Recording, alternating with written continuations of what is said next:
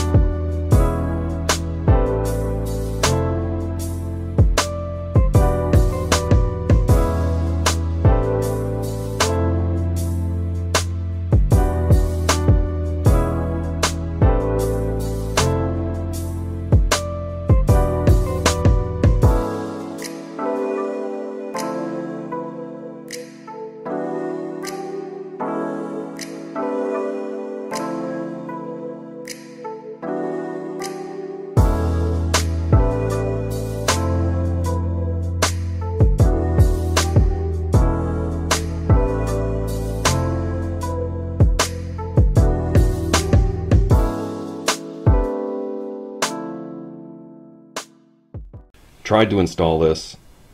What's happening to me is the gasket keeps on rolling off out of the cover as soon as it pretty much comes up to here. I mean, that's how much room you literally have to try and scoop this cover in.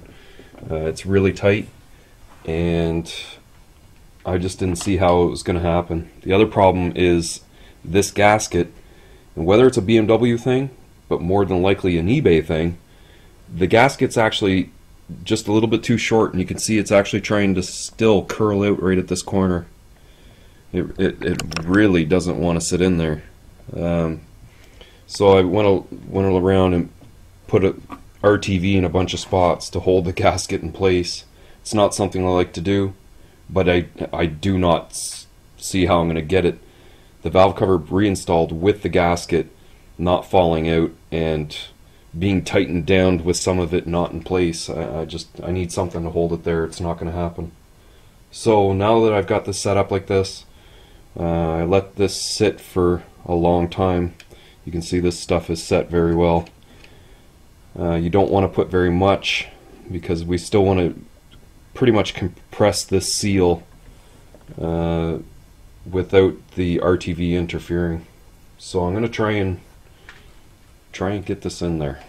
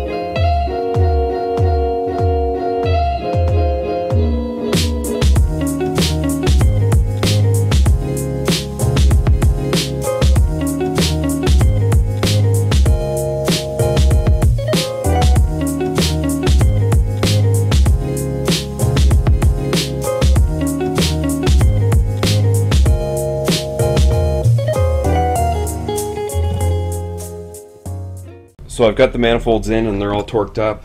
I did install the 202 sensors, black harness to the front, gray harness to the rear, and just kind of laid them up on top of the valve cover.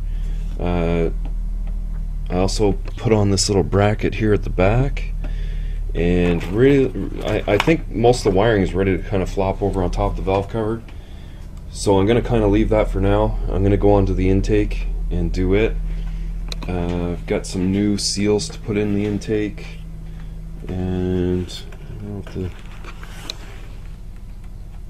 I guess maybe the throttle body has a gasket, but I'll check that.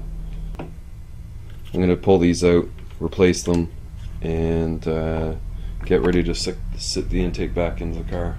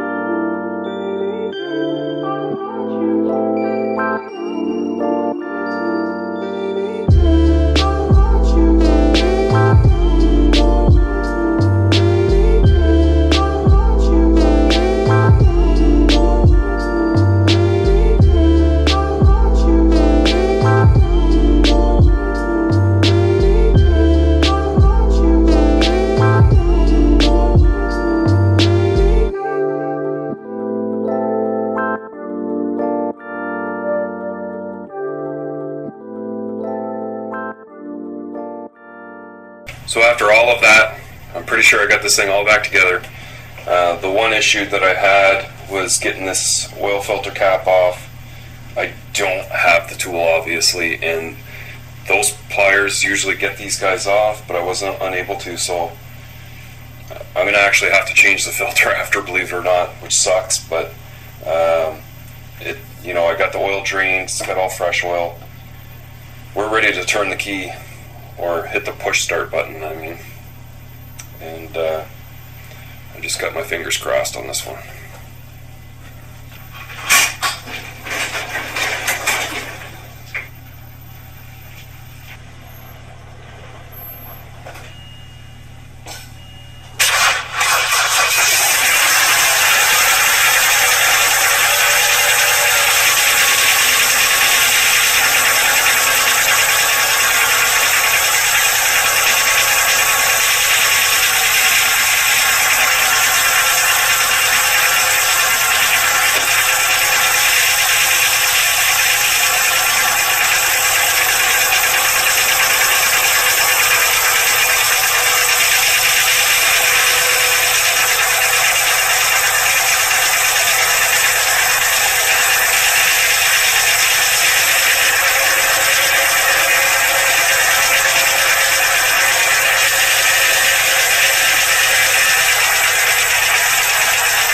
So I'm not quite sure how it's going to sound in the recording, but the car sounds a little bit like a diesel. It's got a loud snap to it. I've got to talk to him about it and see what he wants to do. The noise sounds to be up top, but when I put my ear down below, I think we got a problem, and number 4 is probably run without power for so long it's caused an issue, and now that it's running under power, it's actually making noise. It's my first guess because yeah, it makes twice the amount of noise underneath the car than it does up top. But it certainly runs well. All the code's cleared out. It's not recoding anything. It idles really smooth. But yeah, I'm just really glad that it's finished. For now anyway. He may want me to look at it again. I may end up working on the car again. But for now, that's what's it's going to stand at, because I've got other stuff to get done and I need to get going on it. So if you like this video, definitely give it a thumbs up, and if you haven't already, hit that subscribe button for me. Leave your questions and comments further down below, and I'll see you in the next one.